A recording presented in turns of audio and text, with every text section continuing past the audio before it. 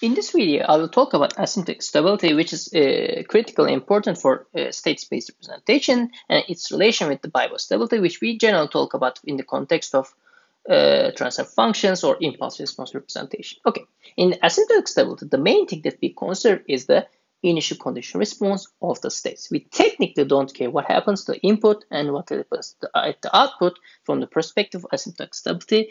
For this reason, this is the equation that we consider for continuous time systems, and for discrete time systems, this is the equation that we consider for discrete time systems. Okay, so technically we look at the state evolution equation. Okay, so a continuous time system, LTI system of course, or a discrete time LTI system is stable in the sense of asymptotic stability.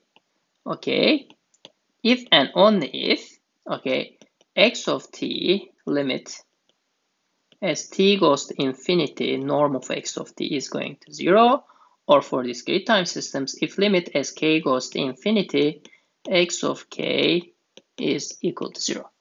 Okay, I think it kind of makes sense. So under no input or output, if we start from a non-zero initial condition, okay, as time t or k, it doesn't matter, goes to infinity, if all the states are going to 0, which is steady state like natural value equilibrium of the system, then it is asymptotically stable.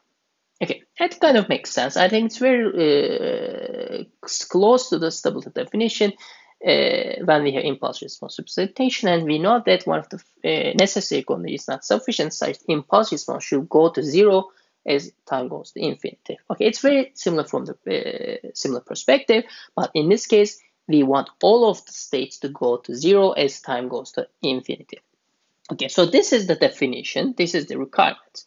So for discrete time and continuous time system, how we can check? Actually, it's very easy. So I included the proofs, derivations in the lecture notes. I really recommend you to look at that, okay? But the basic idea is we look at the eigenvalues of A and G matrix.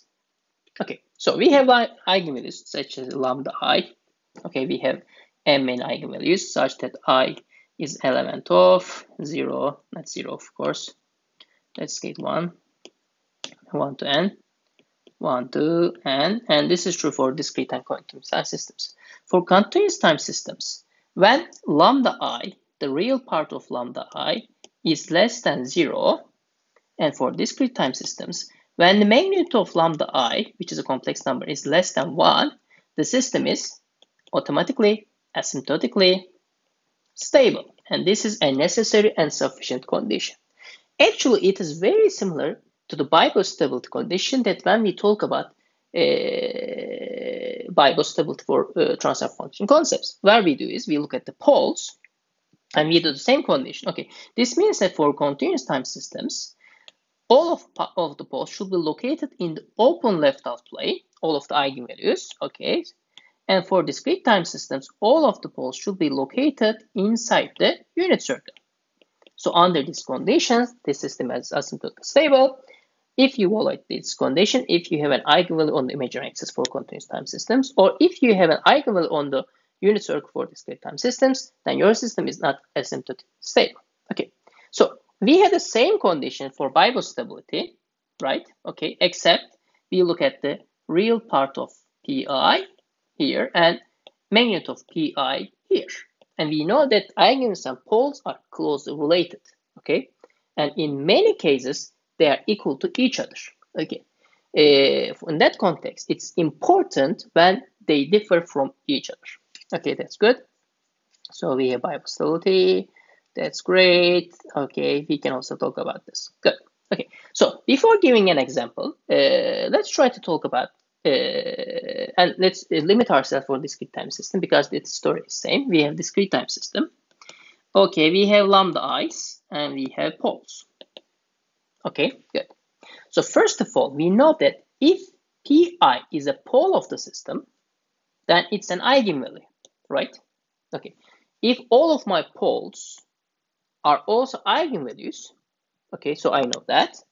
So in this context, if I know that state space representation is asymptotically stable, then we know that the system is BIBO stable. because I know that all of my eigenvalues are inside the unit circle, and I know that if I have a pole, it's also an eigenvalue, then I can automatically say that all of the asymptotic stable systems are also BIBO stable. That's good, I can do that. So can I say that if the system is a BIBO stable, okay, if system is BIBO stable, that's great. Can I also claim that it's also asymptotic stable? The question is no. Almost always it's true, but for not all of the cases, we can guarantee that. The reason is, it's very simple. We can have an n-dimensional state space representation. Okay, good, it's nice. We compute the, let's say, transfer function g of c. It can be, for example, m-1 dimensional or m-2 dimensional because of polar cancellation. And during the polar cancellation, for example, we can have an unstable eigenvalue, lambda, let's say j, and it's possible that lambda j is not equal to pk, such that k is a pole of the system. Okay, so it's very simple. During polar cancellation, we can cancel unstable eigenvalues. So technically, we cannot say that this is always true. And the important thing is this. If all of the eigenvalues are inside the unit circle, it's of course it's stable and BIBO stable. That's great. Okay, so if your system is BIBO unstable, okay, BIBO unstable, let's say you have for example, P3, real part of P3 is greater than 0, you know that it is BIBO unstable, and we know that it's also an eigenvalue, so asymptotically is also unstable, okay? And if I know that it's BIBO stable, it's asymptotically stable, I cannot say that, okay? It's one of the important things, okay? So if it's BIBO unstable, I know that it will be asymptotically unstable also. That's for sure, because it will preserve itself on the other side, okay? So the main idea is polar cancellation. You should solve your problems or approach these kind of stability conditions from this perspective. All of the poles are eigenvalues, but due to polar cancellation, it's possible that some of the eigenvalues are not the poles of the system. And always try to remember this and try to solve this from this perspective, not just using memory such that if it's unstable, it's also BIBO stable, it's true, but think about the eigenvalues and poles and their relation, then try to comment on the results. Okay, let's solve an example to better understand the difference. Okay, let's say that. That's great. So x dot of t is equal to 0, 1, 1, 0, x plus 0, 1, u, y is equal to 1 minus 1, x. That's great, right? So the first question is the system asymptotically stable? So what we need to do is, we need to compute eigenvalues. So determinant lambda I minus a or minus g, doesn't matter. And this is a continuous time system. Okay, we are looking at the perspective of continuous time systems, is equal to lambda minus 1 lambda, and we need to take the determinant of this. If I take this, it's equal to lambda square minus 1. So I have lambdas 1 and 2 is equal to plus minus 1. Okay, so this is a continuous time system. I have a pole here, I have a pole here. I know that this is stable, but this is unstable, so my system is not asymptotically stable. Okay, that's great. So we found that this state space representation is unstable. The second question is, check the BIBO stability. What we need to do is, we need to compute the transfer function. Okay, that's great. So let's clean this and let's try to find the transfer function. And technically, we'll finalize everything about the stability after that. Okay, so h of s is equal to c si minus a inverse times b. Okay, that's great. This is equal to 1 minus 1. Okay, this is s minus 1. Okay, minus 1s inverse. This is 0 to 1. Okay, if I take that, I will see that this is equal to what? Okay, this is equal to this. Okay, 1 minus 1. Okay, s1, 1s divided by, okay, s squared minus 1. I did a little bit of abuse of notation, but this is a scalar polar, it doesn't matter. So if I computed that, it will be equal to minus s minus 1 divided by s squared minus 1. That's great, okay. But you will see that this is equal to minus 1 divided by s plus 1, because one of the poles, which is in the right side of the imaginary axis, is cancelled. Okay, we have a single pole, and it is located in the open left half plane, so this system is BIBO stable. That's great, right? Okay, so we show that case such that the system is stable, but it is BIBO unstable. Okay, so let's do some reasoning and try to understand what happens. And let's do it from the perspective of discrete time systems. Okay, so I have a discrete time system, state space representation, and I compute the transfer function g of z. Okay, what I do is I look at the eigenvalues here, I look at the poles here. So first of all, if you have equal number of, let's say, eigenvalues and equal number of poles, and you know that your g of z, okay, you have like n of z divided by d of z, it doesn't have any polar cancellation. If they're equal, then you can clearly say that asymptotic stability technically implies BIBO stability, vice versa. So if it's asymptotic stable, then it's BIBO stable. If it's BIBO stable, it's not stable. Or if, for example, there's an eigenvalue that's outside of the unit circle, you know that since state space representation eigenvalues are equal to the poles of the system without any polar cancellation, it is unstable.